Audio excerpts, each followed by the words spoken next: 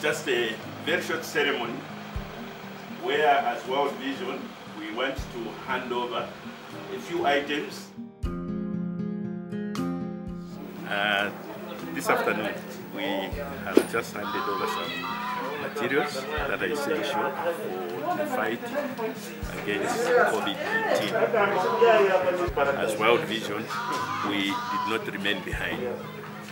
We started moving with other stakeholders. We started moving with government and all other stakeholders. We have been participating in the epidemic preparedness meetings and discussing and finding, putting our heads together to find the way forward as we fight against COVID-19 in Katete district. Now, donation that came from Bankers Association of Zambia. So what Bankers Association of Zambia did was to lift these items, hand them over to World Vision, and say, let these items go to World Vision operation areas. These items were allocated to health centers. For us here, for people of Katete, we've had a lot of challenges. You saw the way how we're actually struggling, trying to source in all these materials that we could actually fight the COVID-19 together.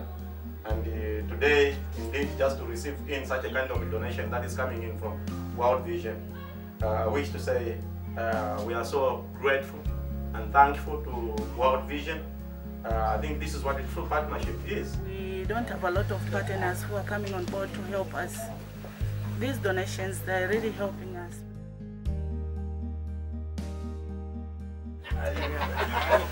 This will go a long way in infection prevention control to our members of staff, as well as preventing the spread of the infection to the clients and patients that they serve.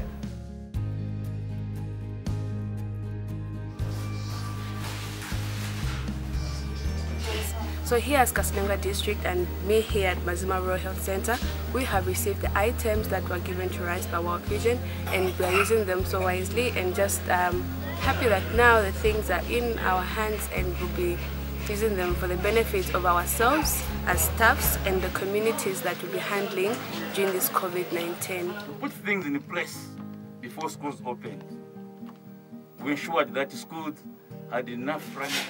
Ministry of Education has worked with us to conduct lessons on the radio. And children have been responding. Sometimes it has been live phone-in program.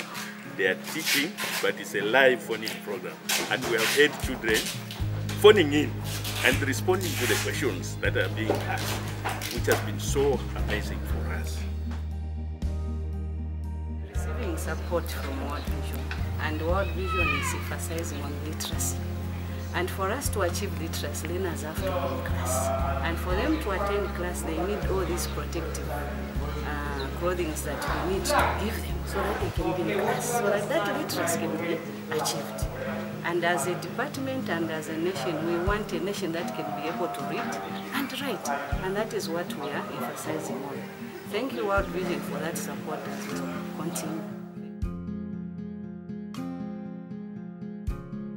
Things we have done would have not been possible without you, our donors. So we say thank you very much for supporting these communities. In fact, with all these measures we have put in place, we have not recorded any single case from our catchment areas.